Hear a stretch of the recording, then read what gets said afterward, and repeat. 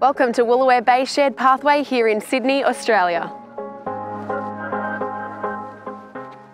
Our project has completely transformed this once inaccessible contaminated foreshore into one of Sydney's most scenic foreshore nature reserves.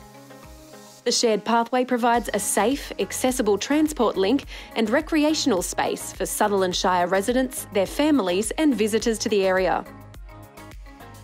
The project resolves complex environmental issues relating to land remediation, conservation of heritage-listed infrastructure, and also ensures the protection of aquatic ecologies, migratory and endangered shorebirds and their habitat. A dilapidated heritage-listed oyster processing jetty was sensitively restored and a new sand island constructed to provide a place for shorebirds to roost and nest.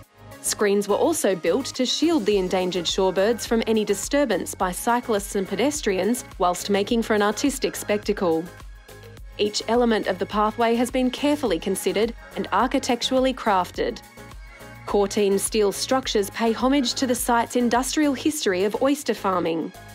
The boardwalk balustrades depict the motion of nearby waves while disguising the substructure of the boardwalk, creating the illusion of a floating path over the bay. A walking trail lined with interpretive signage allows passers-by to reflect on the rich history and the global environmental significance of the area. After 18 years in the making, the project managed to stay true to its original vision.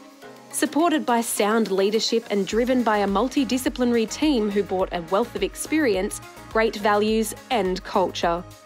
The project brought with it many stakeholders, complexities, priorities and risks. And it was through perseverance and continued collaboration that the team were able to deliver an exceptional facility to the community.